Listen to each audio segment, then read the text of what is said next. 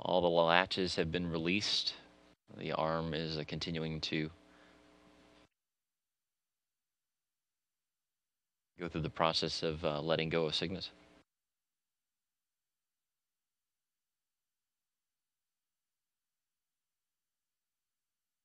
And release confirmed at 6:31 a.m. Central Time, as these two vehicles were high above the Atlantic Ocean, just to the east of Argentina.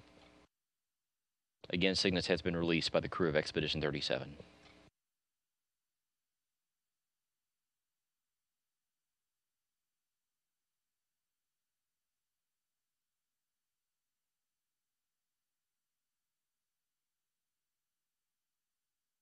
Expedition 37 crew now backing the arm away from the Orbital Science's Cygnus spacecraft.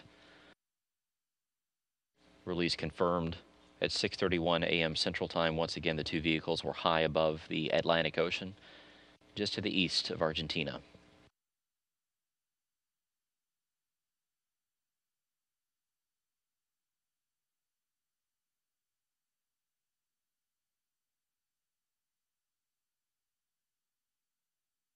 Houston, abort is armed.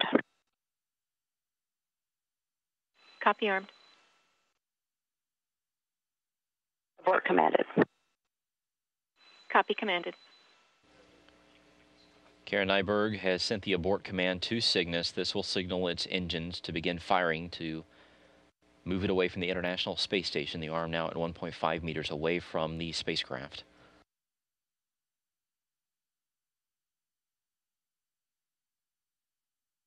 Station Houston, Cygnus departures in progress. Continue to monitor departure. That's steps 2 through 4 and 1602. Copy that. So Cygnus bids farewell to the International Space Station. It has been up there close to a month after arriving at the end of September. This test mission is rapidly coming to a close, as Cygnus is due for a destructive re-entry into the Earth's atmosphere tomorrow. This test flight went pretty much without any sort of hiccups at all. There were some challenges in the beginning, but of course, those are to be expected during any sort of test flight. But once Cygnus got up to the International Space Station, everything went extremely smooth, as all the different 10 milestones that Cygnus needed to accomplish during this test flight were accomplished in rapid succession. The crew was able to capture Cygnus, attach it to the station, open up the hatches, and unload it of all the different cargo that it brought up on this test flight. They packed it full of trash and other items that they no longer need, sealed the hatches yesterday, and released it this morning, and sent it toward the end of its mission, which will occur tomorrow afternoon.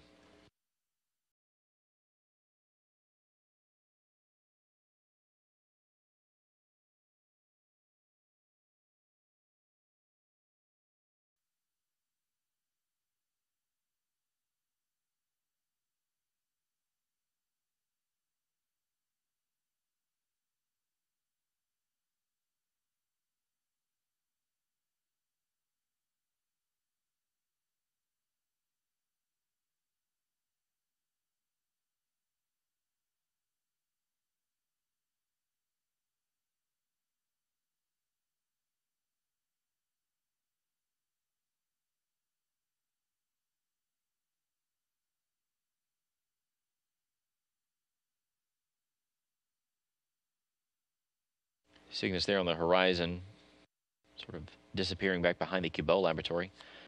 Here's a view of it from the end of the station's arm. This vehicle's rapidly approaching the keep-out sphere. This is an imaginary circle around the International Space Station. And the team here confirming that we have passed that 200-meter point, so Cygnus is now outside of the keep-out sphere. Station Houston, Cygnus has exited the 200-meter keep-out sphere.